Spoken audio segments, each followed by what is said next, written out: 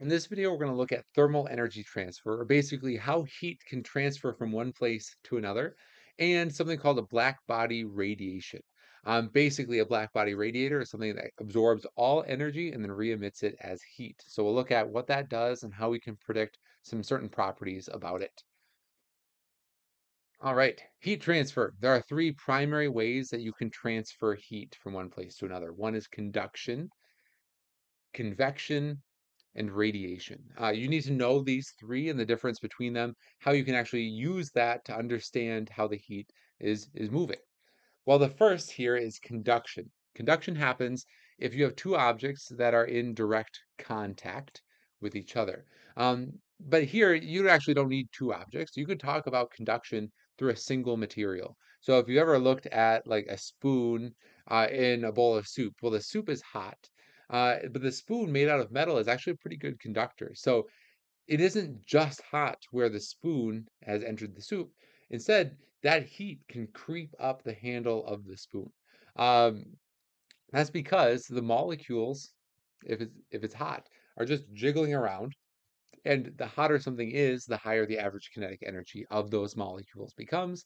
If they are moving around really fast, they are more likely to bump into other molecules, which then can increase their average kinetic energy and then cause that heat to basically trickle down the way. So if you ever are roasting marshmallows, the marshmallow stick, if you're far enough away, you're usually fine. But if you were to grab like halfway up, you're going to notice that it's hotter halfway than it is all the way at the handle because the heat is making its way down through the process of conduction.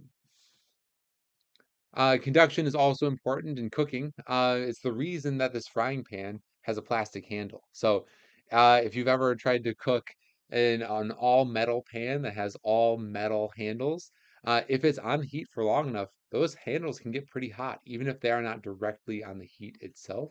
So you might need to use special oven mitt to grab onto those metal handles because metal is a good conductor of heat, but plastic is not.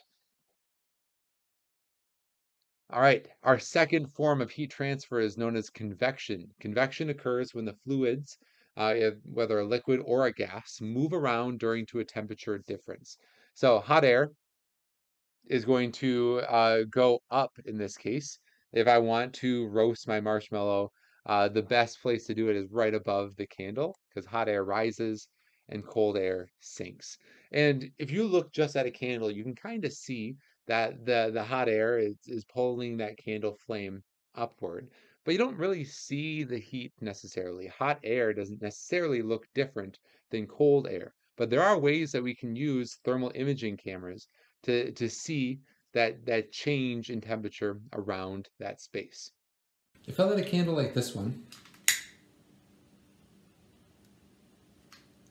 we can see the flame of that candle, but that actually isn't the whole story. That's the part of the visible part of the spectrum. That's the part that our eyes can detect. But if we look in the infrared spectrum, we see a different story. In the infrared spectrum, if I do the same thing, I light this candle,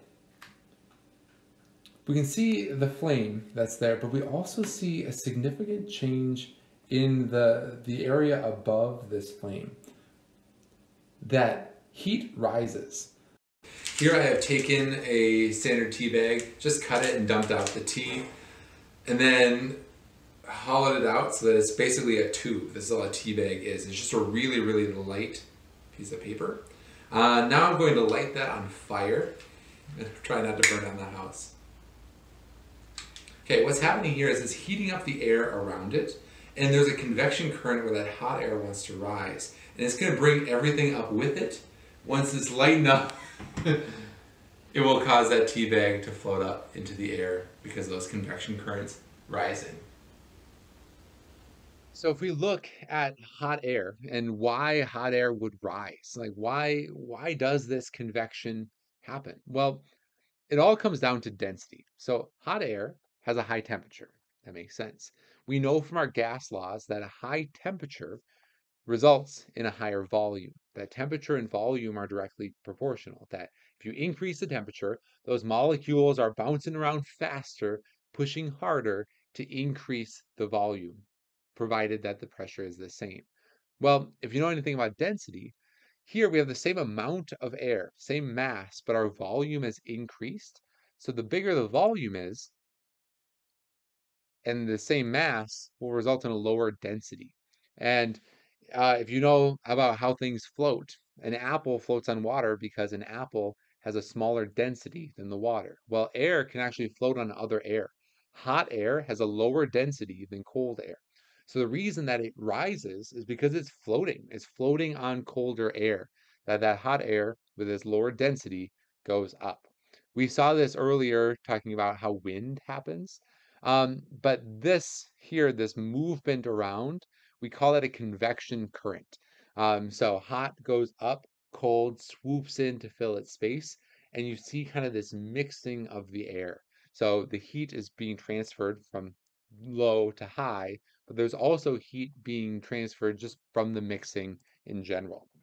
And we see this in some other examples as well, that the mantle inside our Earth below the crust has convection currents that are happening. So as the lower mantle gets closer to the core, where it's hotter, that mantle heats up, it increases its volume with the same amount of mass, and then floats on the other part of the mantle and rises to the surface, where it can cool down and then make the cycle back again. Now, we can't really see this happening. We have different ways that we can experience that, know that this is flowing in this way. But one way that we can see this sort of motion a little bit easier is something called a lava lamp. It's a really nice visual of this convection current that is changing. Just like in the mantle inside the Earth, down here is kind of like Earth's core. It's a light bulb that heats up these blobs. Now, when the blobs get hot enough, they actually expand. When their volume increases, their overall density decreases because the mass inside them doesn't change. If they get hot enough to make them less dense than the liquid around, they break away and they float to the surface.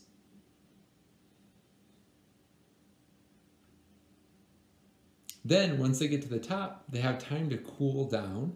Their density increases again because their volume goes down and they float back down. And this process continues as long as the light bulb is on and the lava lamp is plugged in. Our third transfer of heat is known as radiation. Radiation is going to be our most important heat transfer in this unit because this is the way that we get heat and energy from the sun. So, radiation is just energy that's transferred by a wave. We are not experiencing heat from the sun because we are touching the sun, and is not traveling through the air by molecules hitting against each other. So there's no conduction because there is a vacuum in space. Now, we are not experiencing it because of convection, because there isn't a fluid or a gas that is transporting that heat energy from the sun to the earth. Instead, radiation, this wave, can travel through a vacuum, which makes it very, very important for us to be able to get energy from these external sources like stars or our sun. Now, we are all emitting radiation as well.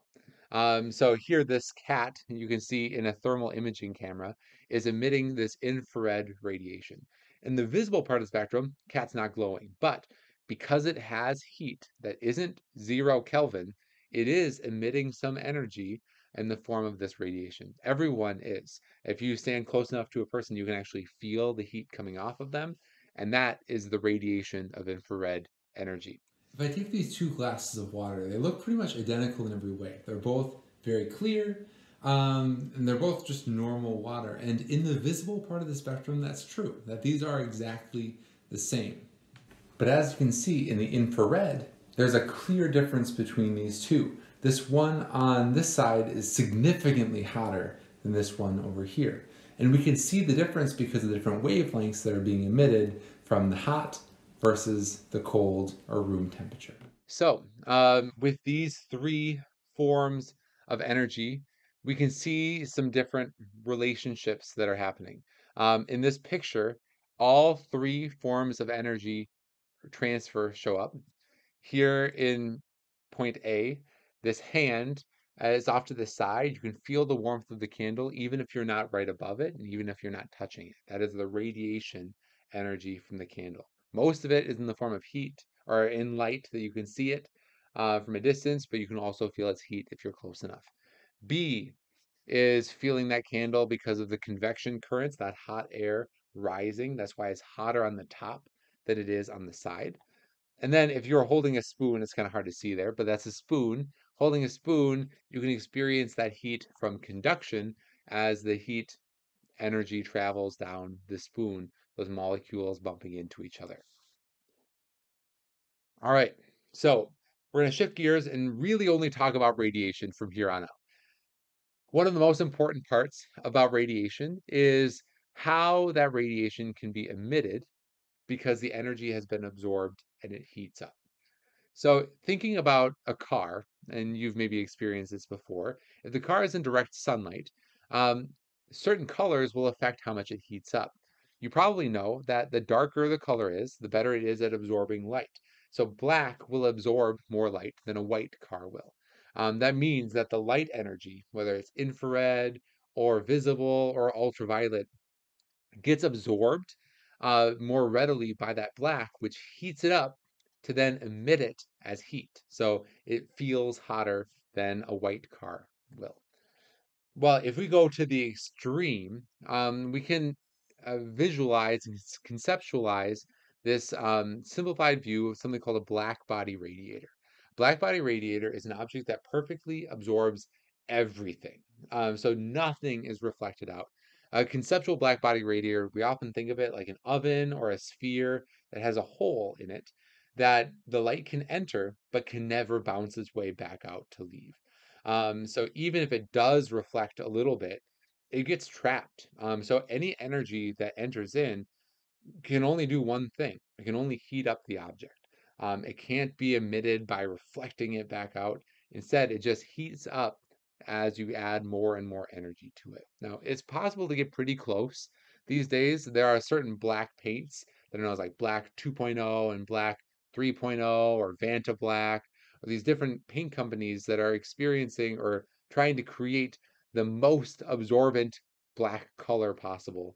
And they're able to get pretty close to a black body radiator absorbing close to like 99% of the energy. But to get a full black body radiator, you have to absorb everything. Now, we can talk about different objects based on how close they are to this idealized black body radiator.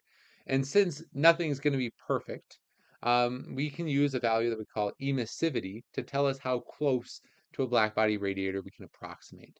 And usually, the hotter it is, the closer it becomes to that approximation because it is just taking in and absorbing that energy and emitting it out as heat. So, here, if you look on the side, a black body is something that totally absorbs everything and then re-emits it as heat.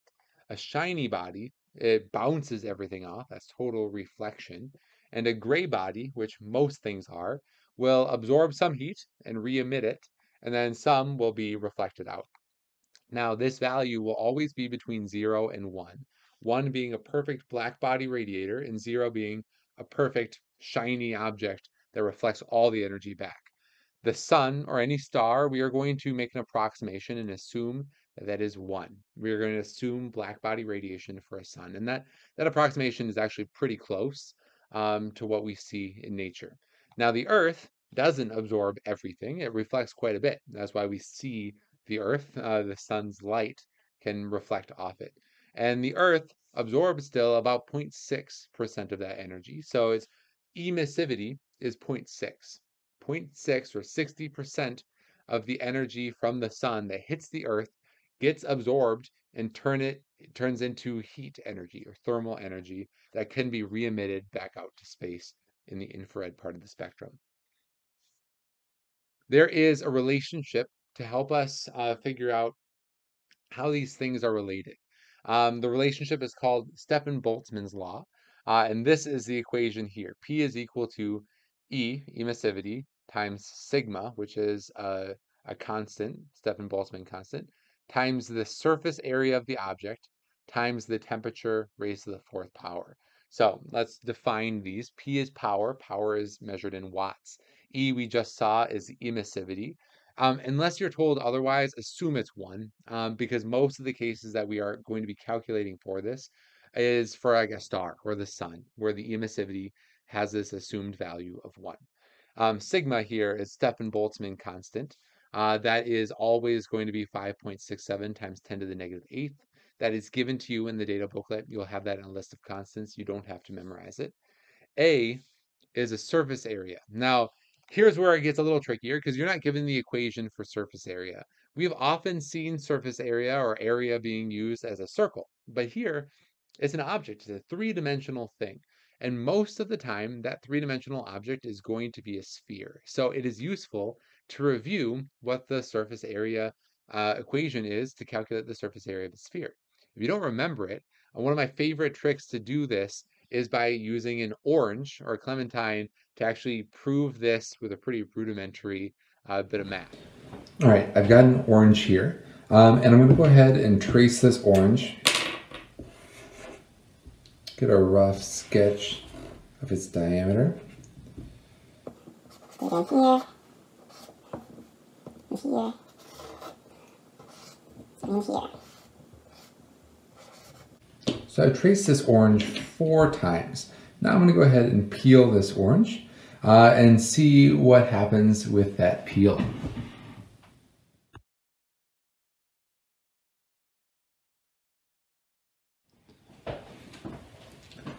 As you can see, the peel of the orange being roughly a sphere, has a surface area that is approximately 4 times the surface area of just a circle of the same radius of that orange.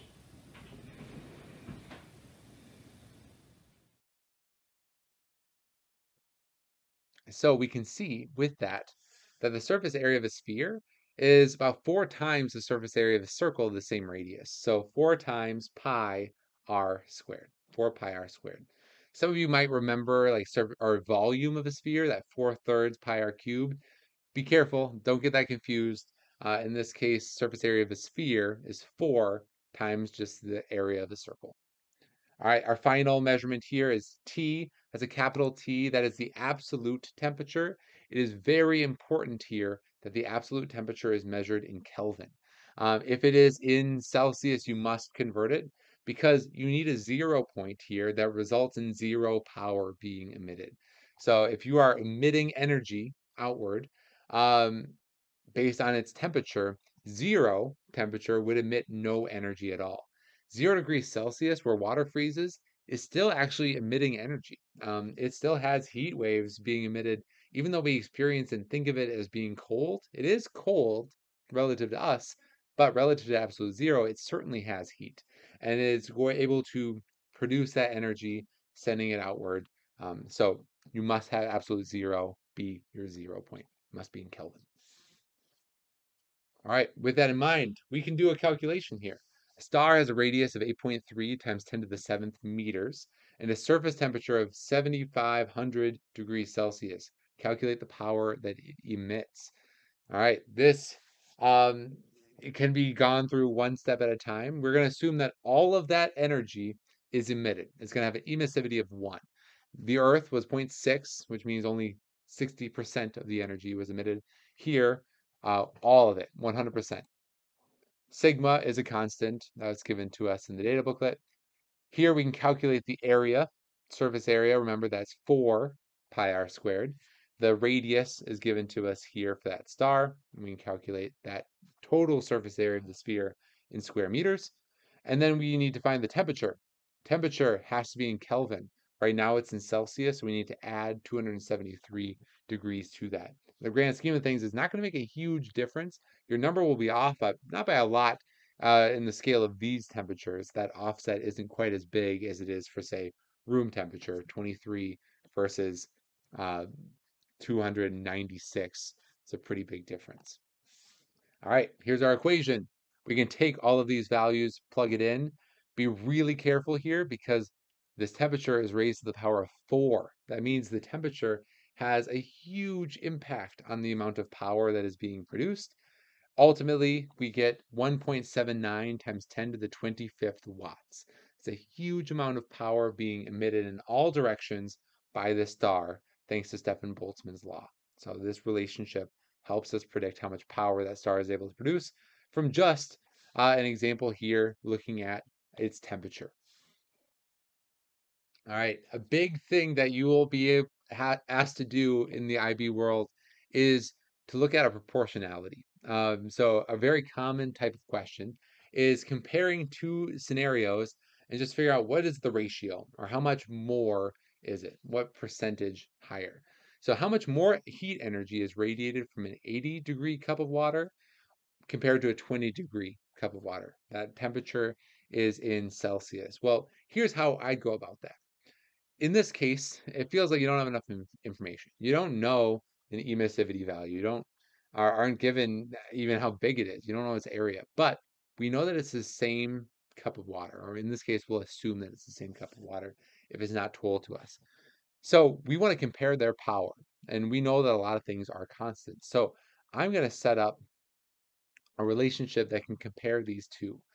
It's important that when I'm doing this, I'm comparing their temperatures in Kelvin and not their temperatures in Celsius, because you'll get a huge difference uh, in those two different variables. So I'm going to set up a ratio here. The power of the hotter one divided by the power of the colder one. Now, we know that power is equal to emissivity times Stefan Boltzmann constant times the surface area times the temperature raised to the power of 4. Well, here, a lot of these are going to be the same before and after. Emissivity, sigma, and surface area all going to be the same before and after, which means that my ratio of P1 to P2 is the same as the ratio of T1 to the fourth power divided by T2 to the fourth power. Well, I know what those values are. 353 to the fourth and 293 to the fourth gives me about 2.1 times more power. So that's a ratio of like 2.1 to 1. That here, you really need to look at how much the temperature changes in Kelvin, and then raise that to the power of 4 to figure out how that changes, the proportionality of that power changing. All right. The last piece that you need to know about all of this is how does this energy get transformed into an energy that we see either with an infrared camera or in the visible part of the spectrum? Because what you see with a star is actually the star glowing because it's gotten so hot. You've maybe experienced that with metal getting so hot that it starts to glow in the visible part of the spectrum. Well, when a black body radiator is heated up, it emits a range of different wavelengths that are there. And there's actually a huge story in the world of science that there were a couple different ways that it was predicted that this energy would be emitted. And the primary prediction stated that as you got to a shorter and shorter wavelength or a higher and higher frequency, a heated object will emit basically an infinite amount of ultraviolet light.